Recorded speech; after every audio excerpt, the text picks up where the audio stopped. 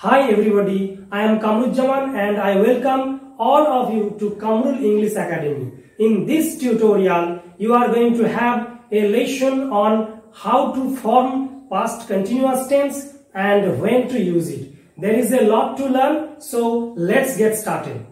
প্রিয় ছাত্রছাত্রীরা, এর আগের ক্লাসে আমরা past indefinite tense এর ব্যবহার নিয়ে আলোচনা করেছিলাম। আমাদের টেন্স পর্ব আলোচনা চলছে। সুতরাং যারা আজকের ভিডিওটা প্রথম দেখছো তারা অবশ্যই আগের ভিডিওগুলো দেখে নেবে, তাহলে তোমাদের বুঝতে খুবই সুবিধা হবে। তো চলো শুরু করা যাক। পাস্ট কন্টিনিউয়াস টেন্স এই শব্দগুলোর অর্থ হলো ঘটমান অতীতকাল। শব্দটা দেখে বুঝতে পারা যাচ্ছে, দেখো ঘটমান অর্থাৎ যে সমস্ত কাজগুলো অতীতকালে কিছু সময় ধরে ঘটেছিল এমন বোঝাবে। তো প্রথমে আমরা দেখে নেব যে এই টেন্স কখন আমরা ব্যবহার করব। দেখো লেখা রয়েছে কোনো কাজ অতীতকালে আরম্ভ হয়ে অতীতকালে কিছুক্ষণ ধরে চলেছিল বোঝাতে ব্যবহৃত হয়। আমি একটি বাক্য বলছি, দেখো গতকাল সন্ধ্যায় আমি টিভি দেখছিলাম। এক্ষেত্রে টিভি দেখাটা একটা কাজ, সেটা অতীতকালে অর্থাৎ গতকাল মানে কি অতীতকাল, অতীতকালে কিছুক্ষণ ধরে চলেছিল এটা বোঝাচ্ছে।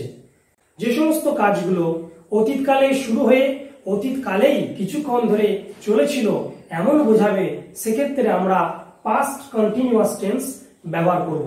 Past continuous tense describes an action that was going on in the past.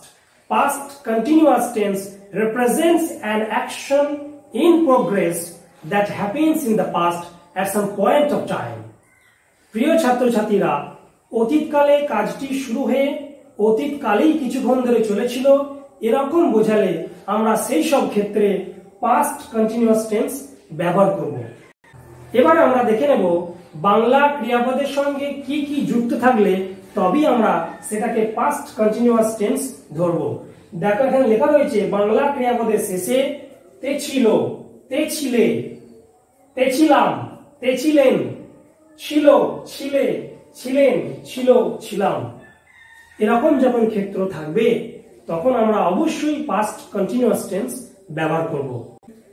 আমি এই চেনার লক্ষণগুলো উদাহরণের মাধ্যমে তোমাদেরকে খুব সহজেই বুঝিয়ে দেব। এখন আমরা জেনে নেব এর স্ট্রাকচার বা গঠনটা কেমন হবে। প্রথমে সাবজেক্ট বসবে, তারপরে বি ভার্ব দুটি থাকে এখানে, ওয়াজ এবং ওয়্যার। তো সাবজেক্ট বা কর্তা যদি সিঙ্গুলার হয় তাহলে আমরা ওয়াজ বসাবো, সাবজেক্ট বা কর্তা যদি প্লুরাল হয় আমরা ওয়্যার বসাবো। এগুলো আমরা এক এক করে সবই বলবো। এরপরে আমাদের যে মূল ভার্ব সেই ভার্বের V1 অর্থাৎ প্রেজেন্ট ফর্ম আমরা বসাবো, তার সঙ্গে আমরা আইএনজি যোগ করব এবং এরপরে যদি অবজেক্ট বা অন্যান্য কমপ্লিমেন্ট কিছু থাকে সেগুলো আমরা বসবো, যেগুলোকে আমরা বলছি আদার্স। তাহলে কি দাঁড়ালো, প্রথমে সাবজেক্ট, তারপরে বি ভার্ব ওয়াজ অথবা ওয়্যার, ভার্বের ওয়ান ফর্ম অর্থাৎ প্রেজেন্ট ফর্ম, তার সঙ্গে আইএনজি এবং এরপরে আদার্স, এগুলো বসবে। Now let's A look at the example. প্রদীপটি জ্বলছিল।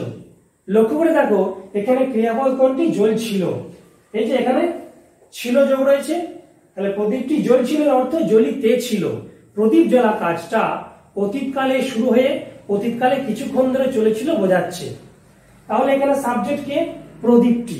প্রদীপ ইংরেজি কি, দা ল্যাম্প। আমরা প্রথমে সাবজেক্টের জায়গায় লিখেছি দা ল্যাম্প, যেহেতু এখানে প্রথমে সাবজেক্ট বসবে বসলো। এরপরে বি ভার্ব ওয়াজ অথবা ওয়্যার আছে। আমাদের এখন সাবজেক্ট দা ল্যাম্প অর্থাৎ প্রদীপ, এখানে একটি মাত্র প্রদীপের কথা বলছি অর্থাৎ সিঙ্গুলার, তাই আমরা এখান থেকে বি ভার্ব ওয়াজ পেয়েছি। দেখো এখানে লিখেছি ওয়াজ, দা ল্যাম্প ওয়াজ। এবার জ্বলা ইংরেজি কি, বার্ন। তো বার্নের V1 আমরা বসিয়েছি এখানে বার্ন, তার সঙ্গে দেখো আইএনজি যোগ করতে হবে। আমার সূত্র অনুযায়ী আমি এখানে আইএনজি যোগ করেছি। তাহলে কি দাঁড়ালো, দ্য ল্যাম্প ওয়াজ বার্নিং, প্রদীপটি জ্বলছিল। এই সেন্টেন্সটিকে আমরা বলছি স্টেটমেন্ট বা পজিটিভ সেন্টেন্স অর্থাৎ হ্যাঁ বাচক বাক্য। এবারে এই বাক্যটিকে আমি যদি না বাচক আকারে প্রকাশ করি, যদি আমরা বলে থাকি যে প্রদীপটি জ্বলছিল না, তো কিছুই নয়, এখানে যে অক্সিলারি ভার্বটা আমরা পেয়েছি ওয়াজ, তারপরে একটি নট লিখলে আমার নাবাচক হয়ে যাবে। দেখো এখানে বলা রয়েছে the lamp was not burning, প্রদীপটি জ্বলছিল না। এবারে এই বাক্যটিকে আমি যদি প্রশ্নবোধক আকারে রাখি, যেটাকে আমরা বলছি সিম্পল ইন্টারোগেটিভ, তাহলে কেমন হবে? প্রথমে যে অক্সিলারি ভার্বটি ছিল সেটিকে আমি সাবজেক্টের আগে লিখে দেবো, তাহলেই আমার কিন্তু হয়ে যাবে এবং শেষে একটি কোশ্চেন মার্ক বসাতে হবে। দেখো আমি এখানে লিখেছি ওয়াজ দ্য ল্যাম্প বার্নিং, প্রদীপটি কি জ্বলছিল? এখানে আমি প্রশ্ন করছি, তো এই ধরনের প্রশ্নকে আমরা বলে থাকি সিম্পল ইন্টারোগেটিভ। এবারে এটাকে আমি যদি WH ইন্টারোগেটিভ করি, অর্থাৎ আমরা যদি বলি প্রদীপটি কোথায় জ্বলছিল বা প্রদীপটি কখন জ্বলছিল, তাহলে আমি যদি বলি প্রদীপটি কখন জ্বলছিল, তাহলে এর উত্তর হবে when was the lamp burning? Dear students, now we again look at some different examples. প্রিয় ছাত্রছাত্রীরা, তাহলে আমরা একটা জিনিস বুঝতে পারলাম যে বাংলা ক্রিয়াপদের সঙ্গে তে ছিল, তে ছিলে, তে ছিলাম, ছিল, ছিলাম ইত্যাদি যুক্ত থাকলে তবেই আমরা সেই বাক্যটিকে পাস্ট কন্টিনিউয়াস টেন্সে আনবো। দেখো প্রথমে লেখা রয়েছে আমরা তখন ঘুমাচ্ছিলাম। এখানে ক্রিয়াপদ কোনটি? ঘুমাচ্ছিলাম। কারণ ঘুমানো কাজটা অতীতকালে কিছুক্ষণ আগে শুরু হয়ে আবার অতীতকালেই কিছুক্ষণ ধরে চলে শেষ হয়ে গেছে, এবং বাংলা ক্রিয়াপদের সঙ্গে এখানে দেখো যুক্ত আছে ছিলাম। ঘুমাচ্ছিলাম মানে কি? ঘুমাইতে ছিলাম। অর্থাৎ বাক্যটিকে আমরা অবশ্যই পাস্ট কন্টিনিউয়াস টেন্সে আনবো। প্রথমে কি রয়েছে? সাবজেক্ট। তাহলে এখানে কাজটি কে করেছে? আমরা। তাহলে সাবজেক্ট হবে উই, এরপরে বি ভার্ব ওয়াজ অথবা ওয়্যার। আমরা একটু আগে বলেছি যে সাবজেক্ট বা কর্তা যদি সিঙ্গুলার হয় তাহলে বি ভার্ব ওয়াজ বসবে, এবং সাবজেক্ট বা কর্তা যদি প্লুরাল হয় তাহলে ওয়্যার বসাবো। এক্ষেত্রে যেহেতু উই মানে আমরা অর্থাৎ প্লুরাল, তাই আমি এখানে ওয়্যার লিখেছি। এরপরে বলছে V1 অর্থাৎ ভার্ব 1 প্লাস আইএনজি। মূল ভার্ব কোনটা? ঘুমাচ্ছিলাম।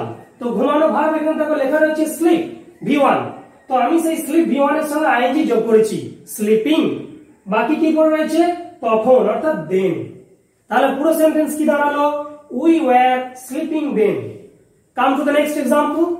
খুব জোরে বৃষ্টি হচ্ছিল। আমরা ভালোভাবে জানি যে আবহাওয়া সংক্রান্ত কোনো বাক্য সাধারণত ইট দিয়ে শুরু হয়, তাহলে এক্ষেত্রে সাবজেক্ট কে? ইট। এবার ইট যেহেতু সিঙ্গুলার আমরা ওয়াজ বসিয়েছি, ইট ওয়াজ। এবার বৃষ্টি হওয়া ভার্ব হচ্ছে রেইন V1, আমরা রেইন লিখে তার সঙ্গে আইএনজি যোগ করেছি, তাহলে ইট ওয়াজ রেইনিং। এবার বলছে খুব জোরে, তাহলে hard, it was raining hard. Come to the next example. তারা গতকাল সন্ধ্যায় টিভি দেখছিল। লক্ষ্য করে দেখো টিভি দেখছিল তার মানে কি? টিভি দেখিতে ছিল।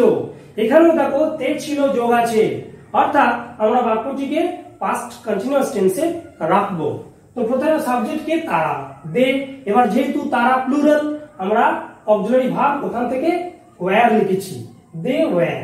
এবার টিভি দেখা ইংরেজি ওয়াচ, সেক্ষেত্রে আমরা ওয়াচ লিখে তার সঙ্গে আইএনজি করেছি সূত্র অনুযায়ী। তাহলে আমরা লিখবো they were watching TV yesterday evening, তারা গতকাল সন্ধ্যায় টিভি দেখছিল। Come to the last example. সে কখন গান গাইছিল। দেখো এক্ষেত্রে আমরা প্রশ্ন করা বোঝাচ্ছি এবং একটা টাইমের কথা জানতে চাইছি, তাহলে এটাকে আমরা বলতে পারি WH ইন্টারোগেটিভ। তাহলে কেমন হবে? যেহেতু কখন ইংরেজি when একটা WH ওয়ার্ড, তাহলে when was she singing, কখন সে গান গাইছিল। Now let's review today's class. প্রথমে আমাদেরকে দেখতে হবে যে অতীতকালে কোনো কাজ শুরু হয়ে অতীতকালে কিছুক্ষণ ধরে চলেছিল এমন বোঝাচ্ছে কি না। যদি বোঝায় তাহলে আমাদেরকে এই ফর্মুলা অনুযায়ী বাক্যটিকে পাস্ট কন্টিনিউয়াস টেন্সে আনতে হবে। চেনার লক্ষণ কি? বাংলা ক্রিয়াপদের সঙ্গে সর্বদা তে ছিল, তে ছিলে, তে ছিলাম, ছিল, ছিলাম এগুলো যোগ থাকবে, এবং এটা বোঝা যাবে যে কাজটি অতীতকালে শুরু হয়ে অতীতকালে কিছুক্ষণ ধরে চলেছিল, সেটা পার্মানেন্ট নয়, কিছুক্ষণ ধরে। Dear students, I hope you keep practicing every day and grow your spoken English. The more you practice, the more you learn. Thanks for your kind attention. See you with my next video on the usage of past continuous tense.